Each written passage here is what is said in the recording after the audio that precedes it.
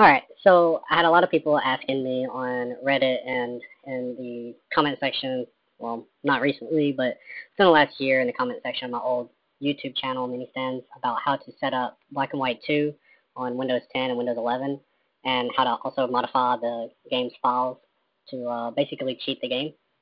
So I'm recording this on an Anchor speaker, so I don't have a microphone, so the audio is going to be pretty bad, but I will go and get me a Jabber headset probably tomorrow and re-record if necessary for better quality. But I think I can probably just get the message across just with the Anchor speaker. I think that's good enough. So first things first is getting your hands on Black&White 2 or Black&White 1. I can do a video on Black&White 1, but we're just going to focus on Black&White 2 for now because that seems to be the most popular request. So basically, you can get Black&White 2 from My Abandonware. I don't particularly have a link for Black&White 2, and I'm not sure where to get it from My Abandonware, but it is on there. The reason why is because I already have my own copy of Black&White 2. I had went ahead and ripped my own game a long time ago before I ended up breaking my disc. So thankfully I did rip it myself. But yeah, so we'll get started. So the first thing you're going to need is you're going to need some kind of way to mount an ISO file. So there are a couple of options. Personally, I would use WinCD. WinCD MU is pretty straightforward. If you have Firefox and you have the Origin extension, you can get rid of all this bullcrap with all these ads and stuff. I don't have Firefox on this computer because I don't really use the internet on this computer. But yeah, if you get Firefox and you get the Origin extension, you can get rid of all these ads, and it just make it a lot easier to figure out where you actually need to click to download WinMU. So the other option for mounting is Power ISO. Power ISO is one that I've used in the past personally. I love Power ISO. But for me, I think I just have the standard Windows mount. So if you have Windows 11, I think you can mount ISOs for Windows. You don't have to have any kind of third-party app. So you just mount your file and then start your setup. So the setup itself is pretty straightforward. So we'll just go through it real quick. And this is my CD key. It's my own personal CD key, so if you want to, you can use it, because I don't think the server is up anymore to register. Sorry, I'm having to type with my hand. I don't think the server is up to register the CD anymore, so there's no way for the computer or there's no way for it to lock the CD as already in use or something, so you should be alright with that.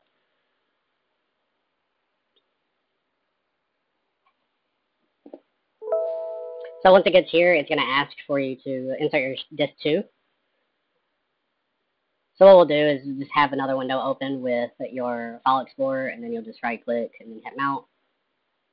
And then you'll go to Browse and just make sure that it's pointing to the correct path. That's all you got to do for that. And then the same thing for the third disk. Just go in, mount it, browse, make sure it's going to the right path, and hit OK. And then lastly, the fourth disk, same thing, mount, open, browse, disk 4, OK, OK. Alright, so when you get to here, you're just going to hit register later, finish, and then now we have Black&White 2 installed. So if we try to open it, it's going to give us permission issues, and it's not going to open, no matter how much I try. If I can run it as administrator, it won't ever actually launch. So we're going to fix that. So first thing we're going to do is we're going to go to Black&White Files or blackandwhitegame.net.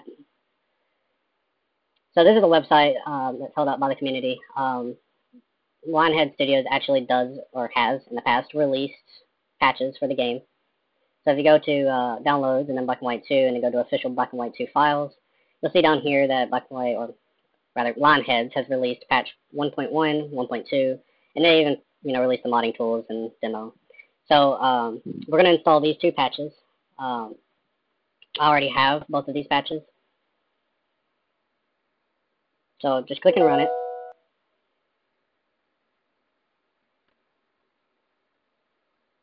just hit next through all of it and then hit install. Alright, once 1.1 is done, we'll go ahead and install 1.2. Hit OK and then next through everything.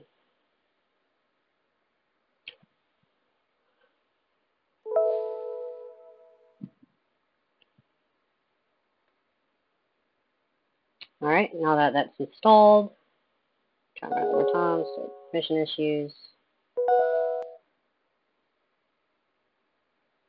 Okay, so what we're going to do is we're going to go up here to patch 1.4. I do not have this one. And we're going to install it. So hit download.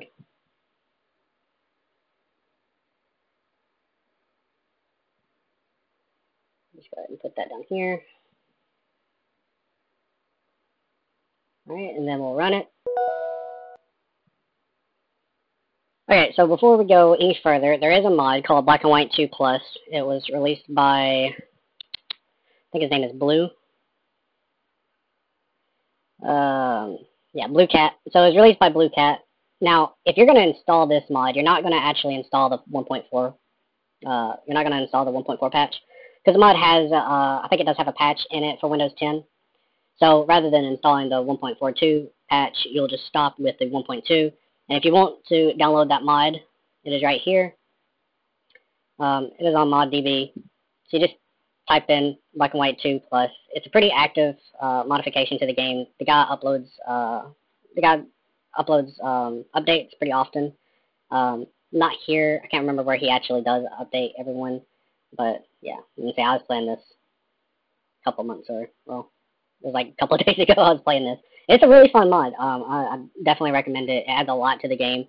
It adds a bunch of new lands to the game. The Old God lands, as he calls it, which is the basically the islands or the maps from Black&White 1, just kind of revamped to be in Black&White 2. He also brought back the Aztec sacrificial lands, which is it's a land that's talked about a lot in the original campaign of Black&White 2, but we never actually get to see it. And then there's also a second Norse land that you can play as well, which I think, I don't know if that's it right there. I think that's all part of the Old Gods lands. But there is a second Norse land that you can play as well. Oh, here it is, Norse Homeland. So I do recommend it. I think it's a great mod, and it's a lot of fun. But we're not here for this. We're here for getting the game to actually work. So we'll go ahead and install the 1.42 patch. So once the 1.42 patch is done installing, you should be good to start up the game. Let's try it. Alright.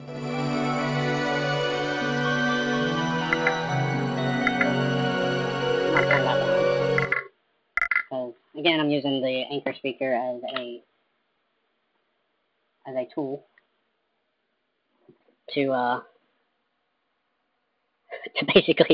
basically record myself. But here you go, you can see that it actually does work. So the 1.2 or the 1.4 patch actually does fix a lot of things with the game. There's a lot of bugs that were fixed, and then also it's either the 1.1 or the 1.2 patch from Lionhead that makes the tutorial land skippable. So whenever you're like in the first or second land where you choose your creature or where you're learning how to place buildings and stuff, you can just press the escape button and it'll bring up the skip land toggle, and then you just hit yes, and then it'll take you to the next land. Alright. So now that we've done all of that, it's time to look at modifying the game's files. So I'm going to do that in a separate video, but that is how you install Black&White 2 and get it to run on Windows 10 and Windows 11. You can see that I'm on Windows 11 now. And then also, it's the same with Black&White Battle of the Gods. I don't have the patch for Battle of the Gods, but it is here. So if you go back into blackandwhitegame.net, you can go down to Battle of the Gods downloads. And then there's a fan patch right here that fixes the issue with it running on modern day systems.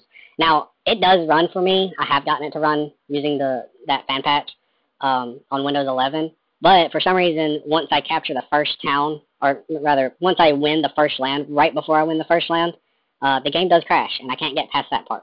So there might be something that I can try and tweak to try and fix that. It's something I'll look into later. But who knows, it might work for you. I do know that it works for Windows 10. All my systems are Windows 11.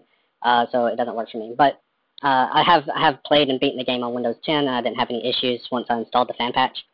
So you do that. It may also be because I had Blue's mod installed, but the mod that Blue created doesn't actually change anything with Battle of the Gods, so I'm not sure if that was the cause of it, because I think they all have